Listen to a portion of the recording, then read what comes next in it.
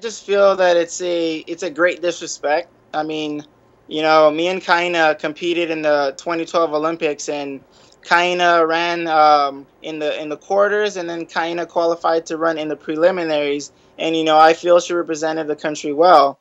Whereas on my behalf, I actually qualified for the 2012 games. So I actually hit the Olympic standard in 2012. I made it to the games, and I also made it to the semifinals. So I was actually one round away from the finals. So for us to be in a position like this, where we've actually been at the greatest stage you can be on, and we've performed at a high level, it's a great disrespect, because we don't take this lightly. This is something that we actually pursue at the highest level, and we invest the most that we can. We invest our time, our emotion, and our finances with no help from them.